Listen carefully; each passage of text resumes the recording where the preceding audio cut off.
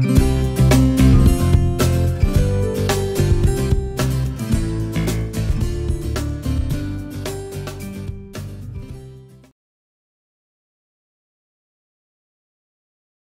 be in this type of movie. Tell us, you know, what were you feeling? Did you have to like go and decompress? I mean, what was this like?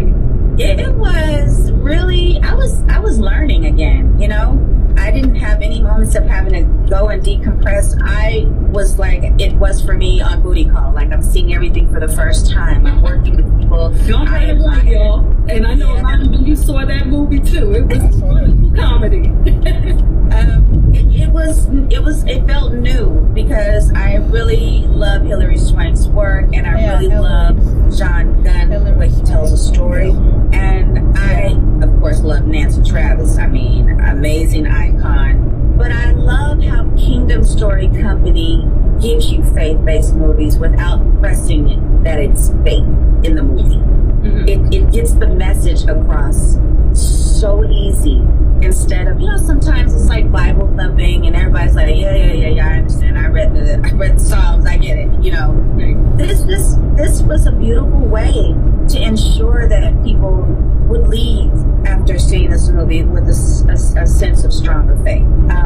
So I appreciated that, and I watched them, and I did homework after I would shoot. I would go back and watch some of their movies they've already done, just pause and rewind and like, oh my God, let me see that part again. So I felt like I was in an acting workshop in a sense. That's incredible that, you know, I mean, at this, I will say, developed stage of your career, I mean, there's always room to grow, but the fact that you say, you know, yeah, you know, I'm always still working on my craft. I always feel like, you know, people will look and say, oh, she's made it. She's been in the movies and the television for so many decades. But, you know, it's an ongoing process. And, you know, I was loving seeing what you were bringing in a totally different role than, you know, I'm used to seeing you in. Quite frankly, you know, I've seen you do a whole lot of stuff. And this was some serious stuff. Now, tell me about your relevance in the movie here, because, you know, I was saying to myself, well, where are the people of color? You know, because I saw snow, I saw folks, and I know that part of town where they were, it didn't seem like there was a lot of people of color there, but yet there you were with your best friend. All of my cousins, all 40-some of my cousins, I called them all. You had the whole black family of Louisville at that point. They were all related to you in that movie. That's right. You know, in the South, there's always big families, you know. People have big families. Grandparents have, I got 50 grandkids and 20 great-grandkids. You know, Southern people always like a big family. Wow, that's incredible. Now, tell us what you would like for people to take away when they see this movie. You know, if you had to be there and say, listen, when you see this, if you don't remember anything else, take this away. What would you like to share in that regard? I think that we all should focus on this one thing, doing acts of random kindness at least once a month. Because what that does for the person you do it for, and what that does for you, that is the miracle. Being able to do acts of random kindness to people and watching their face and the difference that you make. You know, you never know the impact you have on someone. Even if it's, you look good, I love that outfit, that's kind. It's not always about giving them $1 or having to give a part of you away, but just simply giving them a compliment or helping an elderly put the basket in the grocery slot after they're done using it. I got it. You all right? Or just doing the right thing. You know, all been through a traumatic time, the pandemic. We all suffered from some sort of mental illness. Try to get our attention to see a little more faith and a lot more kindness with each other. There you have it, everybody. Tamala Jones will be in Ordinary Angels. It's in theaters everywhere today. You're listening to Kirk Franklin's Praise. I'm Mita Washington.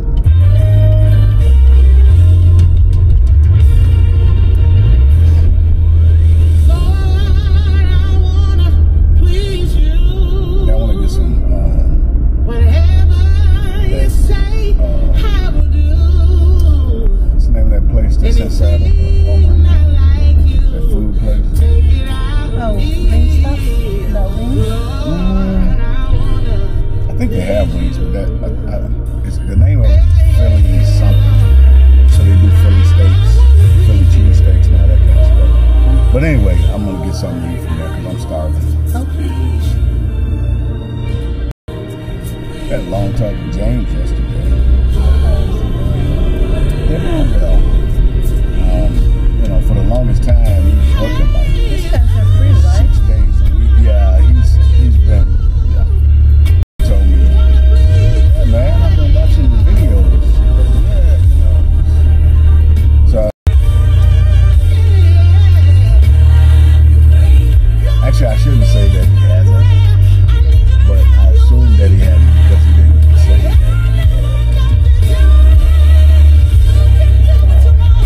Because I don't know who's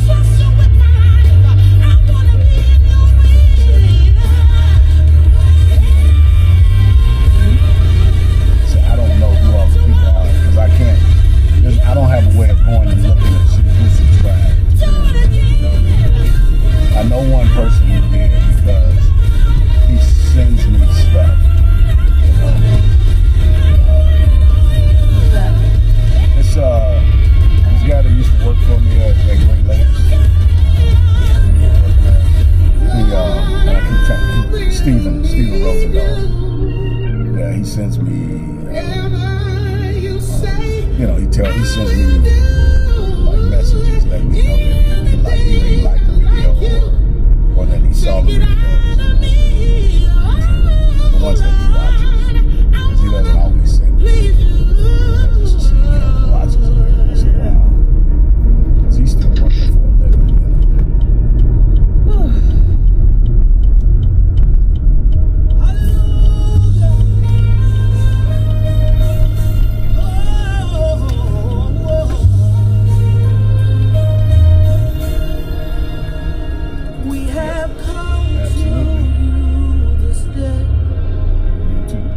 Trusting